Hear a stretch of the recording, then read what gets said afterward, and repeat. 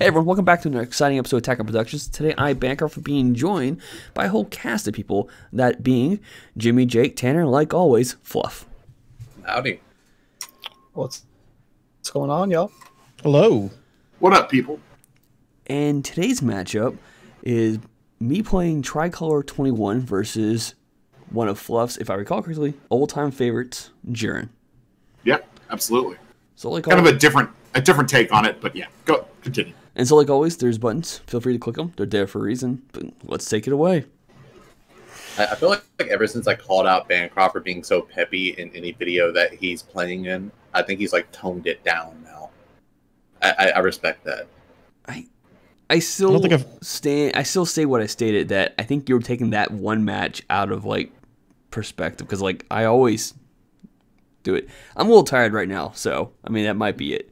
Yeah, it is pretty late. I want to apologize for that. So Never use the word peppy to describe me. It's just inaccurate. That's yeah. There's like a dichotomy between video Bancroft and like shop Bancroft. Yeah, like Bancroft puts on like a YouTube face, and then like at the shop he's just like, I'll play 21. Is his face even in these videos? Anyway, Fluff, how has Jiren been since what? It's been since set 9 he came out? Yeah, came out in set 9. I think I played him very briefly around set 10. Like, I maybe brought him 1 week, but I brought the very traditional successor route. You'll see as this goes along, it's really not a Universe 11 deck. It's really more centered around just using the small Universe 11 pieces to enable and trigger Jiren's big effect, and then using good yellow stuff to kind of advantage the playing field. And the deck is kind of crazy. It runs essentially 4 win conditions inside the main deck. So win condition 1 is High to Mastery. Win condition 2 is Xenocell. Win condition 3 is Mira, Creator Absorbed, Cooler, and Champa. And then win condition 4 is the 12-drop Jiren. So it wants to kind of advantage the leader's skill and avoid Awakening as long as possible, which is why you saw me save 2 open energy in my turn to use the Bardock to combo to advantage. And I'm trying to not give Bancroft a ton of resources by doing all this. And I'm just trying to tap everything down on his side. I tried to play that Bardock there, but couldn't because Bancroft didn't have 3 energy. I forgot about that little minutia, so we didn't do it, but kind of spoiled that I have the Bardock. I also run the Goku as a fantastic. It basically makes it a 3-card, 2 energy Xenocell in this deck, because you do Bardock, Father and Son, tap a card. That triggers the auto on both Goku, Father and Son, and Bergamo. And then that's your 12 to make your big boy. My goodness. Yeah. And I got lucky enough to see 3 of my Super 17s by turn 3, which was pretty awesome to charge with. So I said Tricolor earlier. So last week I made this 21 deck, blue-green, and it was pretty aggro. But I had a feeling it could go further, and with some of the comments we were receiving, I was like, oh yeah, I forgot about that, and I could play that. Hang on. And I went back to the drawing board and threw yellow in it. Now, I don't need to charge in yellow energy, because the Goku hit requires a blue to play, and the Android 13 requires a green to play. So there's my yellows. And the Android 14 and 15 is free to combo with as long as your leader is Android. So it works out great on that part as well. And I absolutely love being able to play the Android 17 on the board, because it allows me to KO the problem cards, which is your double strike. Yep. Which is really good. It makes me play additionally harder to be able to play some of my win conditions. And really, it makes me waste a lot of resources if I want to try to get rid of that Android 17. He's got a big body, and you have plenty of negates. You have plenty of combo power to keep him alive. And you're actually just swinging with your other cards, because I'm trying to avoid Awakening here. because I really don't want to awaken until my turn. I want to be able to make Height of Mastery or spend energy, awaken, and get the full value out of it. So I don't want to awaken at this point, but I guess I'm going to go on ahead. I awaken there just to keep myself from having to combo to take the damage. And even if I want to combo here to just save from having to take the damage and keep moving at 4 life, this essentially buys me to turn 7. And I was pushing to get you to use that effect practically early on. Yeah. It's very odd watching a yellow deck tap out as much as you have. I know you left energy open for the Bardock, but like it almost made me clinch up when I seen you tap 3 in yellow to play Path to Greatness like that. The deck, surprisingly enough, runs 0 negates. And like that, you're allowed to do that with Topo because it has built, or Jiren, same character. Fuck off. One's furry and cooler than the Muscle Man. Yeah, agreed. I think we just learned something about fluff. Never mind. Yeah, but you have the access to do that with Jiren, which is so hard to wrap your brain around, especially if you're like a Mecha Frieza player like me, where seeing yellow and seeing the cards that you're playing, I automatically think like, oh, bro, you have to chill out. You're already at 4 life, and you're about to get clapped, like, you know. Well, Jiren can literally just turn off damage. Yep. Yeah. And so I sent it being boosted the Goku hit because I felt like this is going to be my last attack for this turn. I'll keep the blocker, block on his turn, and then restand the Goku hit. And then when I used the draw 2 apes, in our game I was like, I regret doing this because I could have pushed more with what I had in my hand as well. Yeah, and that is essentially the way you want to play. You want to use kind of like around turn 3. You want the turn that you awaken, you want to be able to defend hard, whether that be like Bardocks, Bergamos, to tap everything down reactively, Poutines to tap reactively, use your Vaughn blockers if you have those on board. The problem is I didn't see a casserole in the first 2 turns. So I run that at a 4 of, but didn't see it, so I wasn't able to access the blocker. And I'm literally waiting for the Jiren that I have charged in my energy to be able to play it to put a blocker from my drop area back into play. And I forgot my tokens, so I had to go grab a random card from our box. Nice. Yeah. That Jiren put in so much work early on, though. The promo Jiren. Yeah, absolutely. And it's still fantastic. I mean, it basically turns the core engine into like a 12-card engine to make Jiren viable to take no damage, which is a really awesome engine. I would say get those now if anybody wants to make this deck, because they're very cheap right now, and they were very, very expensive back in the day. Yeah. Actually, everything in this deck, with the exception of Xenocell, is pretty cheap. And Xenocell is one of 3 win conditions. So you could even buy like the Chilled from Draftbox 1. And that is also a good win condition. What SCR would you run if you didn't have access to Cell X? Probably Heroine's Lineage. And or Supreme Kai if I didn't have the Cell. To clarify, because the blocker token was played off the counterattack, Poutine was able to tap it. Yep. That's sneaky. Yeah, I forgot about that.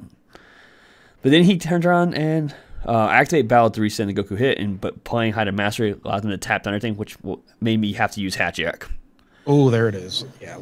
Now Hatchiak cannot play because of the leader, but all of its effects still go off. Yep. So it gets put in my drop instead because it never hit the battlefield. Which really sucks because I know I'm just going to lose Height of Mastery now.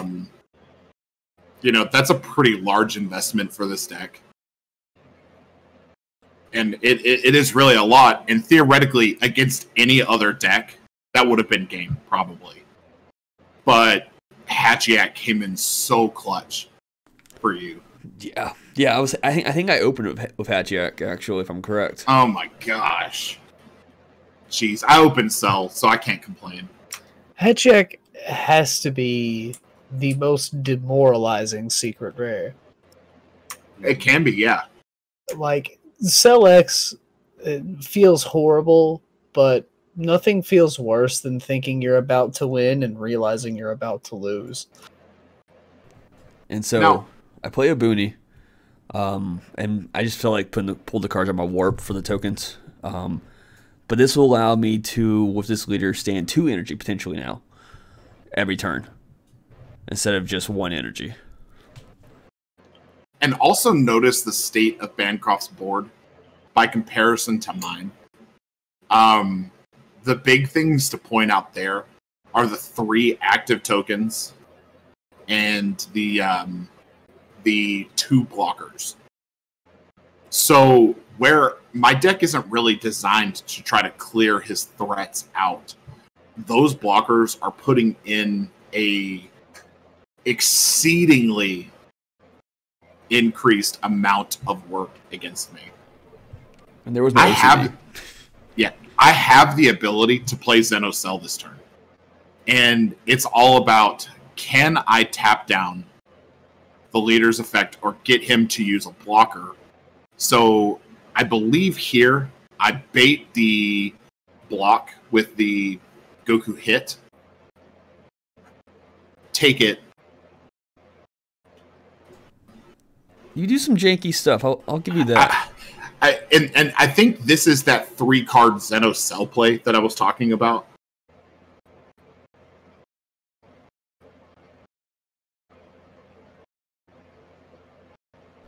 So I think you're going to play Goku. You'll swing with Goku. I think you Zamos. No, you play Apes. And you... I think on the tap effect, I play the blocker Bardock, and I play the Bergamo, I believe. Oh, that's right, because, yeah. I forgot he taps a card, so yes. Yeah. But like you said earlier, like, if you weren't playing Jiren, this would have been such a quicker match, in my opinion. Oh, it would have been. You would have killed me so much faster. But if I wasn't playing Jiren, I wouldn't be playing. Oh, for sure. You would have been this. playing something else. It would have given me a lot more trouble. Like, I was actually afraid to go up against either Jake or Jimmy this weekend because they were playing green. I'm like, well, Dormant Potential just stopped my flooding the board. And both those decks, I do know, have board wipe cards. Yeah. I'm sure you guys will tune in and catch those decks later in the week, won't you? Right? Yeah. One of them was already dropped. Oh, well. Your match with Jason. Oh, true. But hit subscribe if you want to see Jimmy's deck later in the week. Yes, sir. So this is... So I'm expecting a ton of negates here. So what happened there was Bancroft sparking, but had overwhelmed the turn before, so didn't have the cards to spark, realized it, so resituated. So basically now he's going to have to combo cards and then put cards and build up towards that sparking here. And which you were expecting honestly me to combo a lot. Honestly, I think it worked out better in your favor this way. Mm-hmm. Because it lets you space out the attack. And like we just seen, you had just used 2 negates. Had I played Cell here, had I just immediately played Cell, I think I could have killed you. It's quite possible, yeah. Like, I did. Instead of just baiting all this out, I think I could have just killed you. It depends on what you hit, because I do have a key card which comes in handy, and we're about to see it pretty soon. Yeah. And also, I was so determined on getting draws as soon as possible with this deck, because we did do a practice game before this, and my previous experience with 21, there was a lot of issues with hand. Like, a lot of cards get to play cheaply, quickly, for free, and my hand size was constantly being dropped down. So adding the Overwhelm... Say what? Holy shit. Yeah, Fluff pulled 2 negates. He's good at that. I hit 2 freaking negates, and you still have 2 negates. Yeah. So I did And make now- the magic to restand energy and turn around and play the other one, have a block in case you want to attack a third time. That's That the most is painful thing I've seen. Yes. Yes. I was like, crap. Because look at Bancroft's field.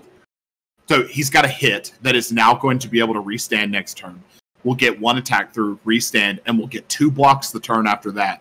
He then also has an Android 16 blocker that will be a block. So I have to work through 2 to 3 blocks the next turn just to be able to get to his leader, not factoring combos. And at this point, I'm pretty sure Bancroft has the game because I used a lot of resources to put that cell out.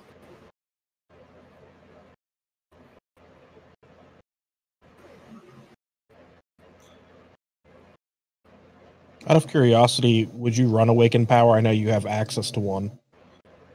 Yeah, you absolutely could. It definitely, the problem is that the longer that a game goes, I think the worse that Height of Mastery becomes, kind of. Mm-hmm. Yeah, I would agree with that. And so, you want to play Height of Mastery on turn 4 if you can in this deck. And that just doesn't leave you an open energy to go into Victory Strike. And then Height of Mastery has Deflect, but does not have Barrier. So it's very susceptible to forms of removal. I was just curious. I mean, because I know you have access to one. I know a lot of people don't right now for obvious reasons. But I was curious if just Cell X was just a better card in general. I think it is probably better because, like, an Ape and a Height of Mastery makes Zeno Cell. So if you had an Ape priorly on board and then you needed to just make Cell, it's just super easy. It's just to, like, right there. Yeah. Interesting. Okay. And I will say this deck is so consistent in that regard. I played 4 or 5 games on Saturday, and every game I was able to establish Cell every game, and then 4 of the 3 games I played Height of Mastery, or 3 of the 5 games. So it plays Height of Mastery. It's very consistent. It's, the worst thing would be if, like, Zeno Cell is in my life, but I also play the other 2 win conditions. So if I can survive till turn 5 and I've got enough Universal 11s, I've got the Jiren to fall back onto. So you'll see one of the 4 win conditions. And you run enough gas and pressure in this deck that if you're ignoring your opponent's battle cards, and, like, Bancroft has an extreme amount of removal and defense in this deck. Do you think a version of this deck exists where you play more control and focus on a Awakened Power type strategy? Yeah, there absolutely could be. I think one of the things that might happen in that situation is the go-off turn would be something closer to, like, turn 5, where you just sit on Path to Greatness until turn 5. Turn 4 is an incredibly reactionary turn, and I definitely see with set 13 this deck becoming a lot more consistent because you'll gain access to the Trunks Unison that can blow up rest mode cards for 3. That's going to be huge. Yeah. It's going to be really huge for decks like Topo Lock, Jiren, Mecha Frieza. It'll just give them a level of field control that they haven't had before. So I'm sitting here looking at Bancroft's, like, 13 card field or whatever the hell. Yeah. And I cut that down by half because of what I'm playing. So here pressuring, I'm swinging, he blocks. I turn off the skills to his Goku hit, so he can't activate blockers on it. That eliminates the number of blockers that he has, and I just have to try to pressure as much as I can. And that I always forget about it. Either unless I'm playing YOLO or I'm playing Gits, I completely forget about Vegeta's Final Flash. Because I was like, oh, you gotta be kidding me. I think I even said, like, that may have just got you the game, man. Like, I still have, like, I think 10 cards in my hand, and I think you have, like, 6. So I still have a chance. Getting rid of a double blocker just hurts so much. Yeah. And then I hadn't drawn for Bardock yet, so there's my draw for Bardock. And And now it just comes down to, can I combo through? So now I'm going to just tap down what I can, play the game that I can, and I think I go all in here. Yeah, you up to 65, I think it was. Like, so you said 60, and I'm like, 60? And you're like, 65. And I'm like, okay. I was considering leaving the Bergamo, and then I was like, fuck, I think he uses the Samas super combo. If I leave the Bergamo, don't combo with it, I'm not going to get to swing with it. I was You're hoping losing you all would. value. Yeah. I think I even said, I was like, yeah, I was going to tap your Bergamo, but you comboed it. Yeah. And yeah, you got, like, I got to 60,000, and you were at 65, correct? Wow. Yeah. That's the grossest game I've ever watched. Dude, it honestly, like, I will be man enough to admit that I have talked some major crap about Android 21, and I think Bancroft has finally got it revived to where it's a really aggressive / defensive strategy, depending on what he needs it to be. So And my question it's just good. Like, is 21 the new prison, Bancroft? I mean, nothing will take my heart away, but like Fluff said earlier, I have 3 of the Goku hits, so it's potentially 6 blockers right there, depending on who I'm playing against. Obviously, if they could get rid of it, they could get rid of it.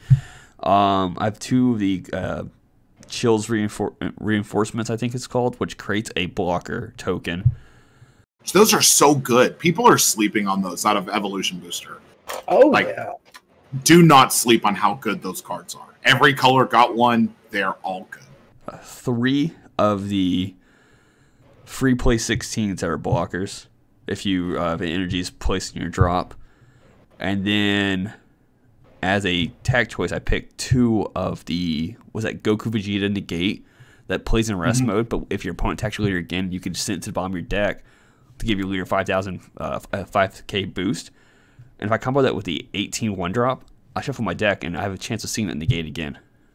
Now, how good was that card? Truth be told, Or- I charged it, as you saw. Yeah. And I charged it again in another game because the other cards are just a little bit better. Yeah, I think that part of the refinement of that deck is going to equal out to be taking those out in favor of supplementing probably the more aggro style of the deck. I think that Goku and Vegeta card is fantastic, but it's only fantastic in blue decks that don't require Sensu Beam. Where if you're a ramp strategy that's going to have enough energy to expend and not have to worry about energy manipulation, I feel like Goku Vegeta is a much more valuable card in your deck than Sensu Beam. But those are very few and far between. I think SS4 Vegeta is the only one where I would say you probably should run Goku Vegeta over Sensu Beam. Trunks as well, because Yes. because you can make Vegito off of that card as the Goku or Vegeta component.